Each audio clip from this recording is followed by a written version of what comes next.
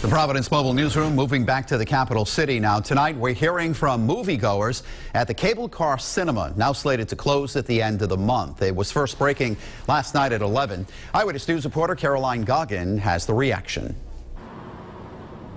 According to the Rhode Island School of Design, which owns the space the theater is housed in, its 10-year lease was set to expire in September, but we've learned that the last day of operation will be on May 27th.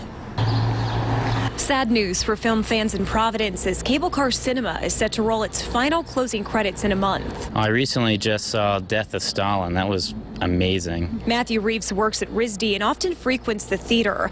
On Friday night, we broke the news that its days are numbered.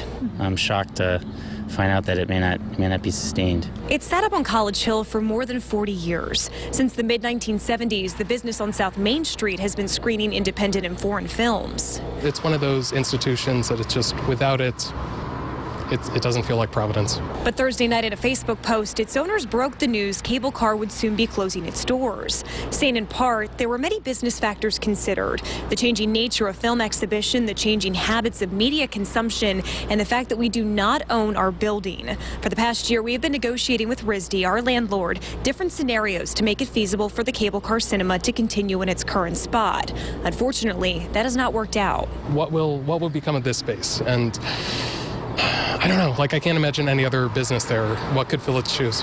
A spokeswoman for RISD says the school offered to lower the theater's rent, telling us, unfortunately, Cable Car declined our offer and informed us their decision to close was not based on finances.